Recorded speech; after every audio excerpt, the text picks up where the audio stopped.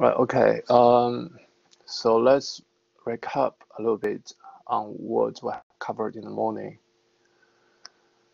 Let me see. Right, this one. So let's directly look at Alamotis as GPC.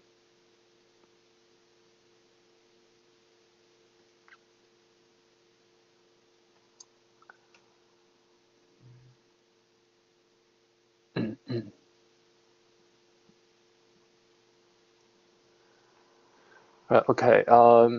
So in the morning we talked about Alamotis as GPC. So this scheme uses two transmitting antennas and then two receive antennas. Let me change your color. Is this better? Maybe right. Okay. So two transmit antennas and two receive antennas. So transmission pattern is like this. So the reason we have this transmission pattern is because we want the transmission pattern to be an orthogonal matrix, which means the Hermitian transpose multiply of x multiply x would be a scale of identity matrix. You can extend this by yourself to verify if it's orthogonal or not. Right. So basically, if it's orthogonal and if, for example, x1 and x2 are q pairs k, so the power of the signal is unity 1, right? Then this thing here, so x Hermitian transpose multiply x will be exactly identity matrix, which is 1, 0, 0, 1. Okay. So for the general MIMO form, we have y equals so received signal equals this is fading matrix. This is what you transmitted, and this is noise. This MIMO form faithfully represents what happens in the for the transmission, and then what happened during the fading what happens when there is fading channel. So what you transmit is this pattern. However, we don't always need this form.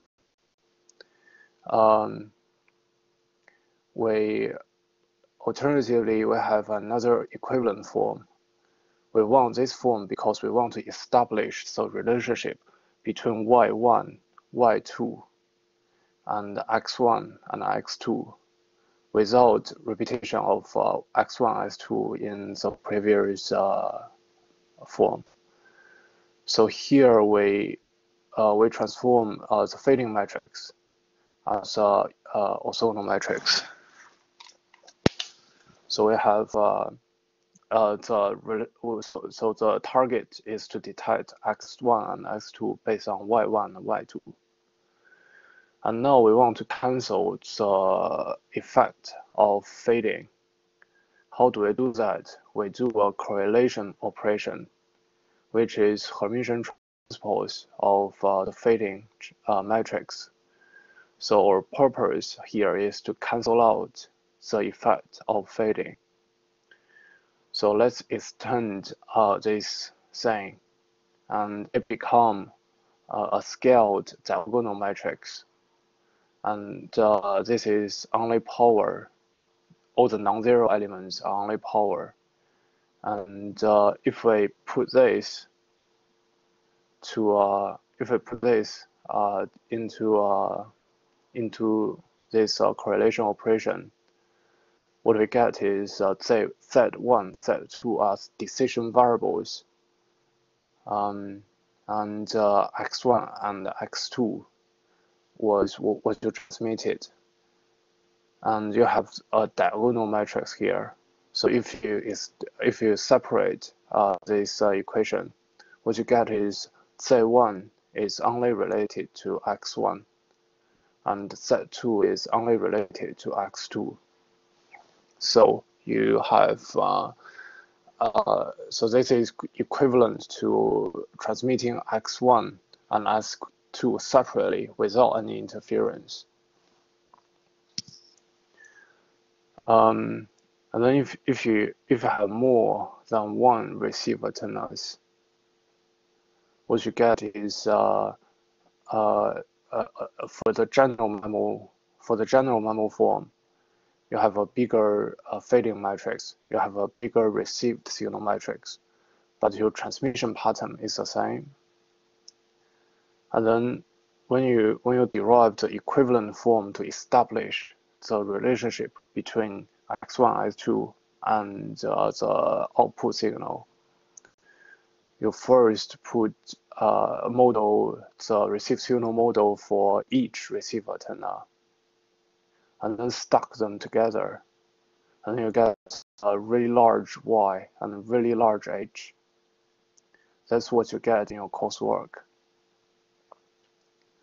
But it's still no trouble because if we want to cancel out the effect of fading, we still need to do correlation.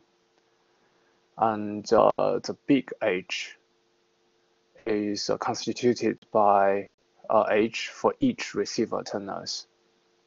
And for each one of them, the Hermitian transpose of that component matrix multiplied by that component matrix is an identity matrix. So in the end, you get summation of all the received signal model. So it's equivalent to the previous page when we only have one receiver terminal. So I have to emphasize once again here that there are notation inconsistencies. So the size, let's go back here. So this supporting document that you can see from the course website is in line with the slides here actually.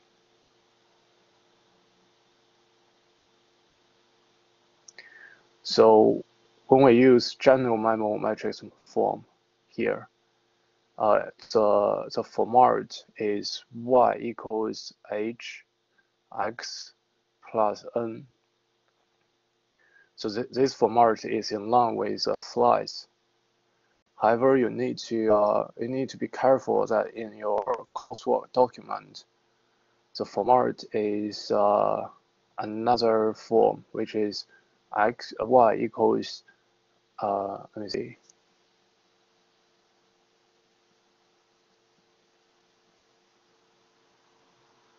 So yeah,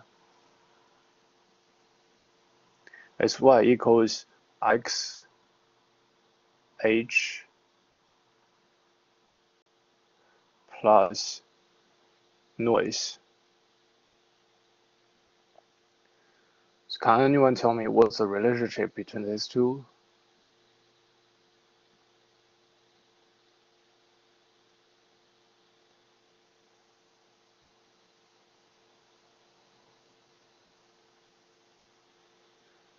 So the relationship between these two is this one here, the whole equation is a transpose of this equation. They are exactly equivalent, but in here all the rows become columns. So I'm not sure if that's clear. So when you use this format, you can still follow the same steps that I showed you in the slides and in the slides and also in this supporting document. But you need to be careful that all all the x should be x transpose, and all the h, big H, should be H transpose. I'm not sure if that's confusing or if that's clear to you.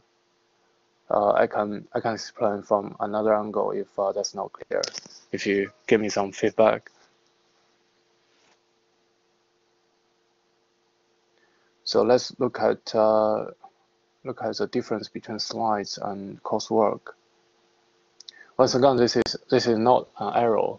So when you read from different sources, especially for example when you read on either Wikipedia or research papers, sometimes they have different notations, but they are trying to follow the same logics.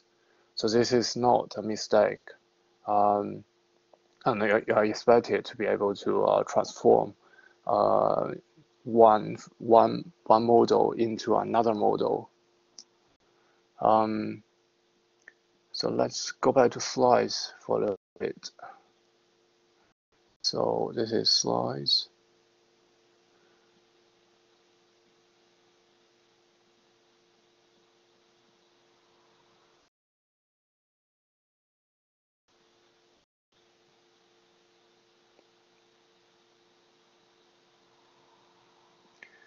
So you can see that in the slides, the memo's received signal representation is y equals h x plus n.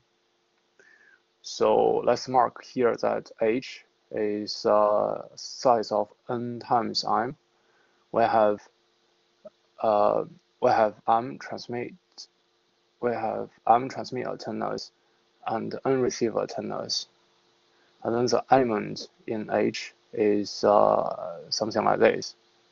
Then let's look at the coursework. So in the coursework,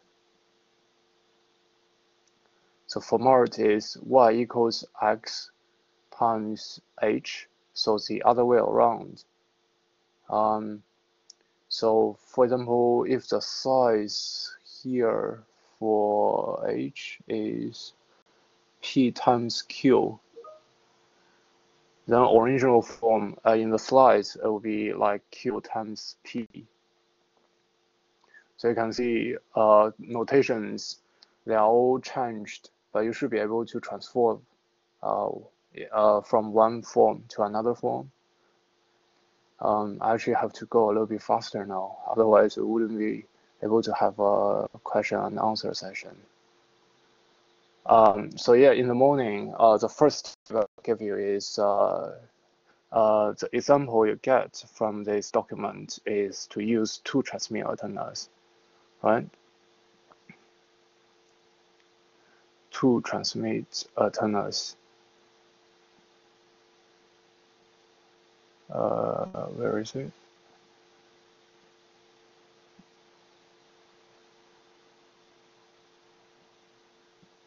So the example you get is only activate one user and use two transmit antennas over two time slots. So the first step I recommend you to try is to use 4 transmit antennas, and you should be able to improve the performance for just one user. So after the first step, you should be able to improve the performance of the first user, but you still have the other users deactivated.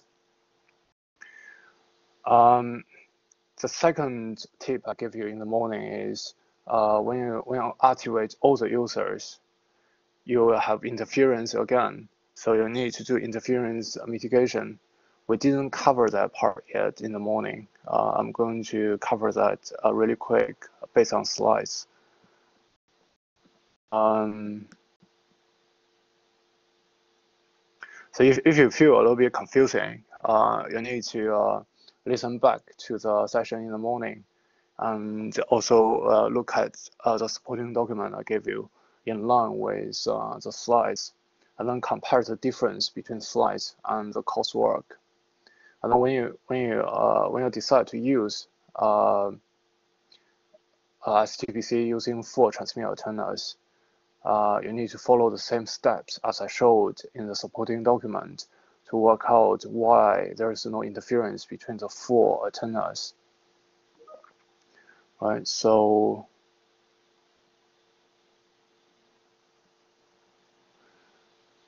now we have 6 users for your coursework. So when you have multiple users, it will be like this. So we said in the morning by using STPC, we try to design the transmission pattern in a way that the signals are orthogonal to each other, so there is no interference. As a receiver, you do a little bit signal processing, and then the signal detection is as if there's no interference between antennas, among antennas. That is STPC design. However, now you have multiple users. No matter what you transmit, you cannot design. You cannot demand different users to coordinate and transmit redundant signals among each other. You can transmit redundant symbols within one user. So you have 4 antennas for each user. You can use 4x4 STPC, so you kind of transmit redundant information within the signals of one user. But when you have 6 users, each user would transmit a 4x4 matrix. So in that way, they will interfere with each other. So they will all add up together. Once again, you need to be careful that in the coursework, the representation is x multiply h, so the other way around. So you only need to swap the rows and columns. All the steps are the same. So what do we do now? We have interference. We cannot avoid interference now. What do we do? So if we put all the users feeding matrix together and all the users transmitted signals together, we get in this form. Once again, your coursework is y equals x h plus n.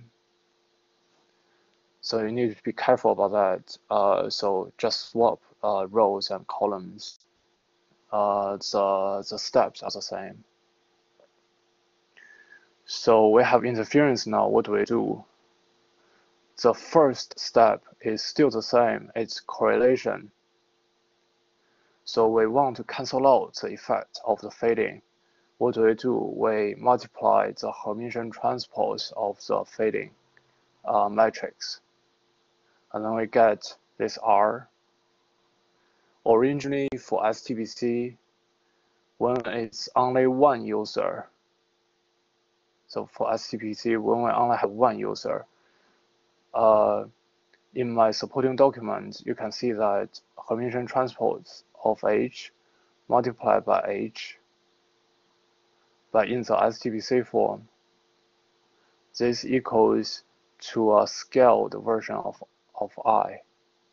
So there is a scalar here, but it's an identity matrix. However, so in this case, there will be no interference. However, now you have 6 users. You have a very different H. When you do correlation operation, this R here is no longer an identity matrix. So correlation operation itself is not enough. So you need to do another further step, which is decorrelating operation. So you need to you need to evaluate the inverse of R, and then place it on the after the correlation step. So first you do correlation operation, try to cancel out the effect of fading, but it's still not canceled out yet. So how do you cancel out the whole matrix? You do matrix inverse, and then place it before this. And then what you get here is a decision variable. Decision matrix. You use this decision matrix to directly decode what was transmitted. Let's look back to the coursework.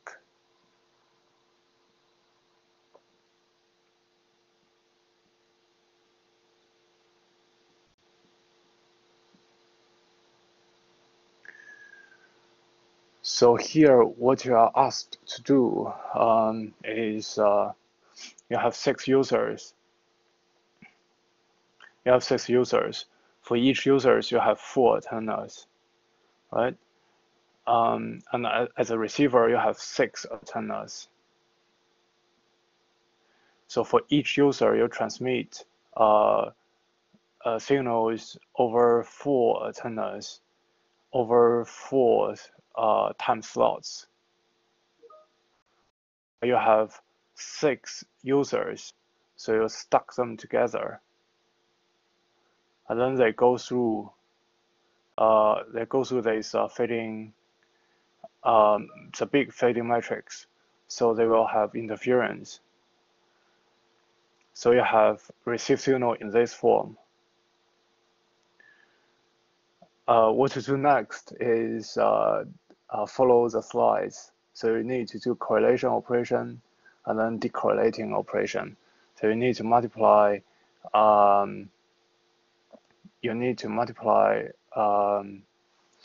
Hermitian transpose of the fading. But be careful where do you multiply, because this is y equals xh plus n. But in the slides, it's y equals hx plus n. So in the slides, it's always correlation operation is to use this times y. But here it's the transpose, so you need to swap the order. And then after correlation, what you do is decorrelating. Okay, so after decorrelating, what you get would be a big decision matrix, which is in a relationship directly related to what you transmitted by all the 6 users, and then a big equivalent noise. And then what you need to do is try to decode based on decode x based on z. You need to change a lot from the MATLAB code. So don't constrain yourself to the MATLAB code, because the MATLAB code is a single user case where after signal processing you don't have interference. But your coursework here is you have 6 users eventually, so you have interference. So what you do is you need to mitigate the interference. So as I said in the morning, that you have 3 tips. One is how to use STVC with 4 antennas. You can search online. There is a Wikipedia page as well, which offer you some options. Another thing to clarify is not all the STVC with 4 antennas. Maybe let me share my screen and we can look at the Wikipedia page together.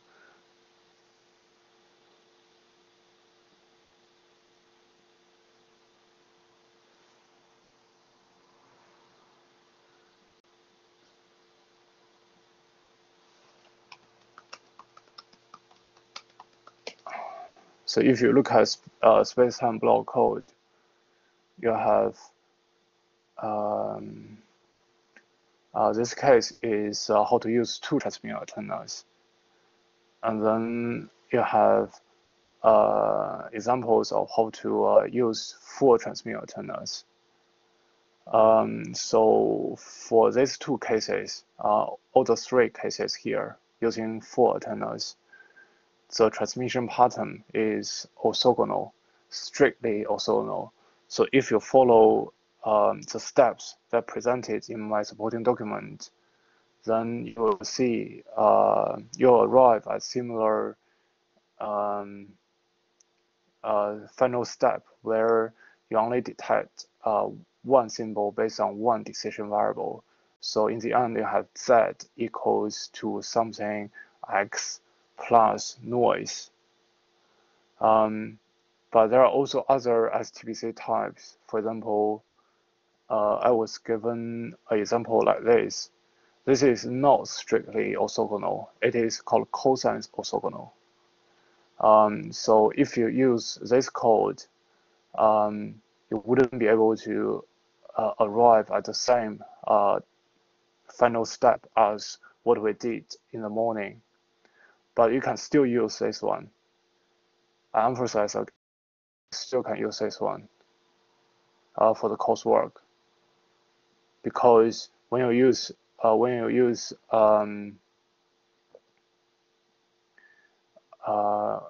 when you have 6 users, you have interference anyway. So what you do is to do decorrelation, and then do correlation and then do decorrelating. So Hermitian transpose of the fading, and then do matrix inverse, and then decode this X, this big X as a whole.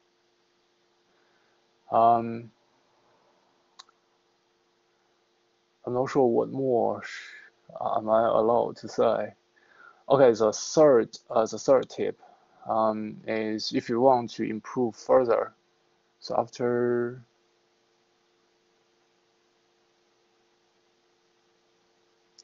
you got first user, if you use 4 alternators, the performance of the first user would improve. And then if you activate all users and then do correlation operation and decorrelation operation to mitigate interference, you'll get all the 6 users, they all have BR similar to this. And if you want to improve the performance even further, what you can do is, the third tip I gave you was error correction code.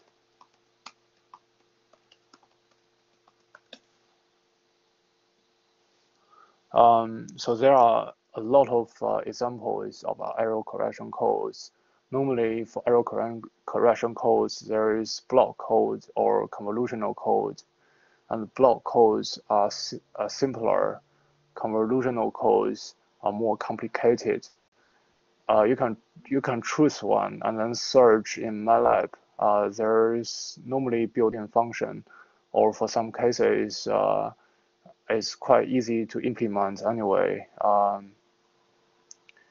So you can search in MATLAB library to see what you want to use, but that's not compulsory. The important thing is you have all the 6 users have a BR drop like waterfall, and then you can do something else to improve the performance. Oh, I didn't share. Did I now share my screen? So I didn't see in the tip in reply. Sorry, I didn't see my screen. RG was showing you. Let me share my screen again. So yeah, I was showing you a Wikipedia page on error correction code. So there are different options. There is block code and convolutional code. You can look at them and to see if you want to improve your performance even further. So some of them are already built in MATLAB library. So you can search my library and see what you can do. And also